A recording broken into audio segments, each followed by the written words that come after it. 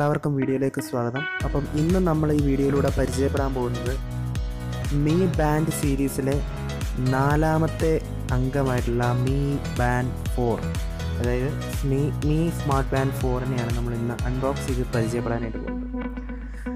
അപ്പം ഇതാണ് ഔട്ട്ലുക്ക് എന്ന് പറയുന്നത്. ഒരു നോർമലായിട്ടുള്ള ഒരു ടിപ്പിക്കൽ സയോമിയുടെ മീ പ്രോഡക്റ്റ് എങ്ങനെയാണോ വരുന്നത് അതേ പാക്കിങ്ങിലാണ് ഇതും നമുക്ക് ഇന്ത്യയിൽ അവൈലബിൾ ആയിട്ടുള്ളത്.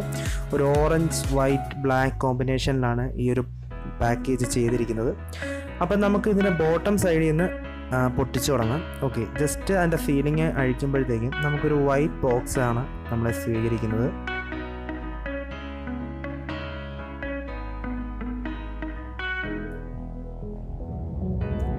ഇപ്പോൾ നിങ്ങൾക്ക് കാണാൻ കഴിയും, ഒരു വൈറ്റ് ബോക്സ് ആണ്. ഇതിൽ നമുക്ക് ടോട്ടലായിട്ടുള്ള സാധനങ്ങൾ എന്താണെന്ന് വെച്ചാൽ സ്മാർട്ട് ബാൻഡ് ഉണ്ടാവും, ഒരു ചാർജിങ് കേബിൾ ഉണ്ടാവും. ആക്ച്വലി ചാർജിങ് കേബിൾ അല്ല, ഒരു ക്യാപ്സ്യൂളാണ്. ഒരു ക്യാപ്സ്യൂൾ ഇട്ട് ചാർജ് ചെയ്യുന്ന ടൈപ്പിലുള്ള ഒരു പുതിയ ഇൻവെൻഷനാണ് അവർ ചെയ്തിരിക്കുന്നത്. സയോമി ചെയ്തിരിക്കുന്ന പുതിയൊരു ടൈപ്പ് ചാർജർ അഡാപ്റ്ററാണ്. അപ്പോൾ അതിലേക്ക് നമ്മുടെ ബാൻഡ് ക്യാപ്സ്യൂൾ ഇട്ടിട്ടാണ് ചാർജ് ചെയ്യുന്നത്. അപ്പോൾ അങ്ങനത്തെ ഒരു സെറ്റപ്പാണ്. അപ്പോൾ അതിൻ്റെ ഒരു ട്രേ വരുന്നുണ്ട്.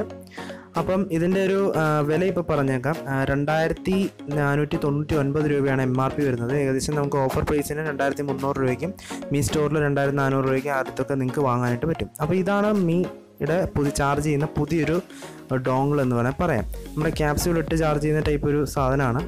അത്യാവശ്യം നല്ലൊരു സ്റ്റാൻഡേർഡ് ക്വാളിറ്റി ഉണ്ട്. എന്നുവെച്ചാൽ ഒരുപാട് പ്രതീക്ഷിക്കേണ്ട, അത്യാവശ്യം ക്വാളിറ്റി ആയിട്ടാണ് ഇരിക്കുന്നത്. പിന്നെ ഇതിനെ കുറച്ച് ഡിസഡ്വാൻറ്റേജസും കാര്യങ്ങളൊക്കെ ഉണ്ട്. അതൊക്കെ ഞാൻ ഇതിൻ്റെ ഒരു റിവ്യൂവിൽ ഞാൻ പറയും. ഇപ്പോൾ ജസ്റ്റ് ഇതൊരു അൺബോക്സിംഗ് ആണ്. ഓക്കെ, അപ്പം ഇതാണ് USB കേബിൾ എന്ന് പറയുന്നത്, അല്ലെങ്കിൽ ചാർജിങ് കേബിൾ. അപ്പോൾ ഇതിൻ്റെ ഒരു സ്പെസിഫിക്കേഷൻ എന്തൊക്കെയാണെന്ന് വെച്ചാൽ ഇതിൻ്റെ ബ്ലാക്ക് വേരിയൻ്റ് വരുന്നുള്ളൂ. അത് നമുക്ക് ഇപ്പം കോമൺ ആയിട്ട് ബ്ലാക്ക് വേരിയൻ്റ് ആണ് വരുന്നത്, വൈറ്റ് അവൈലബിൾ അല്ല. പിന്നെ സ്ക്രീൻ ആസ്പെക്ട് റേഷ്യോ എന്ന് പറയുന്നത് ഏകദേശം 4.68 cm പ്ലസ് 1.78 cm ഒക്കെയാണ് വരുന്നത്. അഡ്ജസ്റ്റബിൾ ലെങ്ത് ഏകദേശം 15 mm ഒക്കെ വരും. അപ്പോൾ അതൊന്നും ഞാൻ കൂടുതലായിട്ട് ടെക്നിക്കൽ വശങ്ങളൊന്നും പറയുന്നില്ല, കാരണം അതൊക്കെ പറഞ്ഞാൽ ബോറായിപ്പോൾ.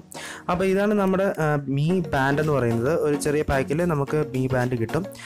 അത്യാവശ്യം എടുത്ത് പറയേണ്ട ഒരു കാര്യം, ഇതിൻ്റെ സ്ട്രാഫ് മാറിയിട്ടുണ്ട്. പഴയ മീ ബാൻഡ് സീരീസിലുള്ള സ്ട്രാഫ് അല്ല, ഇതൊരു പോളിമർ ആയിട്ടുള്ള ഒരു പോളിമർ പ്ലാസ്റ്റിക് ബിൽഡ് ചെയ്തിരിക്കുന്ന ഒരു ബാൻഡാണ്. അത്യാവശ്യം നല്ല ക്വാളിറ്റിയാണ്. എനിക്ക് ഭയങ്കരമായിട്ട് ഇഷ്ടപ്പെട്ടു. ഇതിൻ്റെ ഏറ്റവും കൂടുതൽ എനിക്ക് ഇഷ്ടപ്പെട്ട ഈ ബാൻഡാണ്. ഒരു ആപ്പിൾ വാച്ചൊക്കെ കയ്യിലിട്ട് നടക്കുന്ന ഒരു ഇത് വരും, അത്രയ്ക്കില്ല, എന്നാൽ പോലും ആ ഒരു ഇതിലേക്ക് നമുക്ക് എടുക്കാനായിട്ട് പറ്റും.